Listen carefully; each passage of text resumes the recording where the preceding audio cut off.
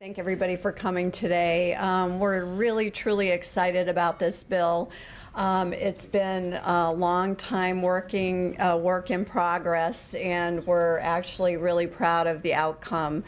I can speak for myself when Kathy was very generous and worked with both sides of the caucus a couple of years ago to make the surrounding towns that have any sort of impact by these casinos whole.